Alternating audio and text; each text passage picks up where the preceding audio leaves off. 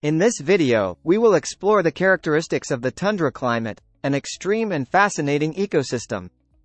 The tundra climate is characterized by long, cold winters and short, cool summers. The average annual temperature in the tundra is around -12 degrees Celsius. Permafrost, a layer of permanently frozen ground, is a defining feature of the tundra climate. The short growing season in the tundra limits the diversity and size of plant life. Mosses, lichens, and small shrubs are the main vegetation found in the tundra. The tundra climate is found in regions near the Arctic Circle and on high mountain peaks. These regions experience little annual precipitation, usually in the form of snow. Strong winds are common in the tundra, capable of creating wind chill factors that make the temperature feel even colder. Animal life in the tundra is characterized by its adaptation to the harsh climate. Species such as caribou, musk oxen, and Arctic foxes have thick fur coats and layers of blubber to stay warm.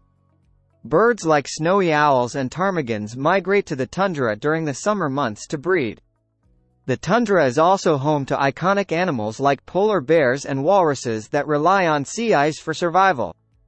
Due to its extreme conditions, human populations in the tundra are sparse and limited to indigenous communities.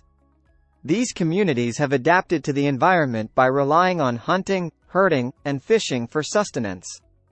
Climate change is a major threat to the tundra ecosystem, impacting both the flora and fauna.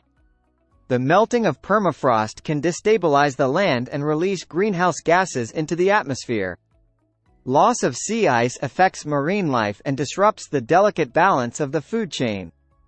Conservation efforts in the tundra focus on protecting vulnerable species and promoting sustainable practices. Understanding the characteristics of the tundra climate is crucial in safeguarding this unique and fragile environment. By raising awareness, we can work towards preserving this extraordinary habitat for future generations.